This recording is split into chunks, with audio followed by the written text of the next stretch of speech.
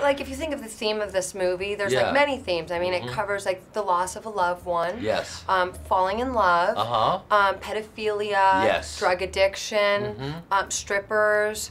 I feel like I'm leaving something out. Hate crimes. What am I missing? A little same gender love, if you will. I think you hit the highlights, right? Yeah, I mean, you are missing poignant self-reflection.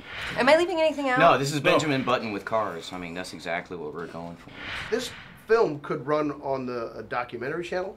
It could run on National Geographic. This film, I think you said it earlier, but I'll repeat it because it's worthy. This film was made to heal. Yeah.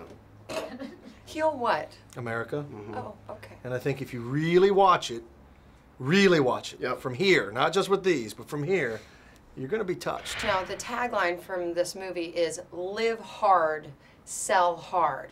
What's the first thing that comes to mind when I say that? There's an undercurrent of sexuality in the movie. You think? All different kinds. I think for every possible perversion. Every possible predilection that one might have is addressed. You'll see this movie and not feel alone.